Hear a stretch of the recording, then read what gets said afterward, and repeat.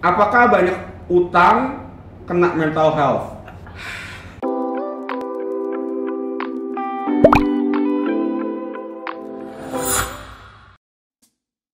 What's up guys, ketemu lagi sama gua Jaran Len, your Indonesian mental health advocate. Asik, hari ini adalah pertama kali gue bakal ngebahas dan menjawab pertanyaan-pertanyaan dari netizen, dari followers gue. So, simak ya. Dan jangan lupa semua video-video gue subtitlenya tersedia dalam dua bahasa. Ada bahasa Inggris sama bahasa Indonesia.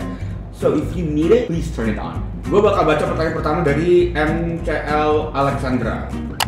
Mau tanya, possible nggak sih jika mental seorang itu benar-benar sehat? Apakah bisa seorang tidak pernah merasakan penyakit mental? Well, sebenarnya pertanyaan ini tuh sama kayak lu nanya ke orang yang punya permasalahan atau penyakit fisik.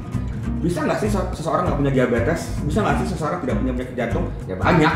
Nggak semua orang punya mental health disorders. Jadi semua orang bisa merasakan depresi.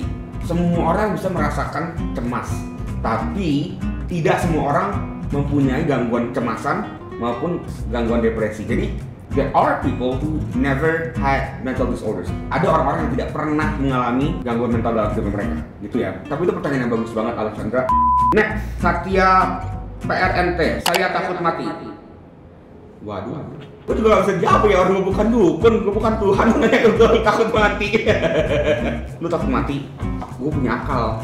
Lu mending gabung sama Sun Gokong, cari kitab ke barat, dapetin tuh pil biar lu gak mati-mati.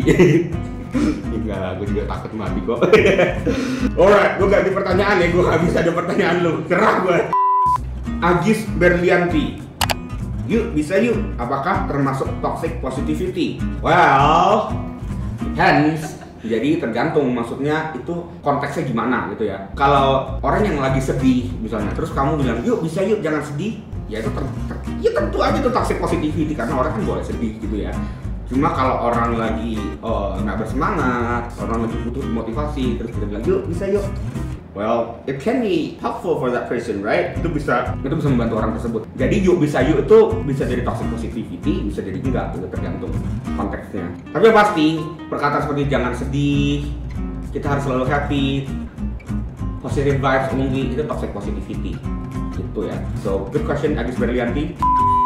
Mental health bisa diturunkan nggak bang? Ini dari Maica 4747.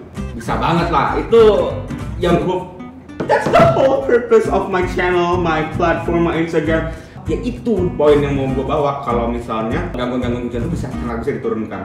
Jadi nonton semua video gue sebelumnya. Dari Harfiska Otesa, apakah banyak utang kena mental health? Gimana tahu anjay?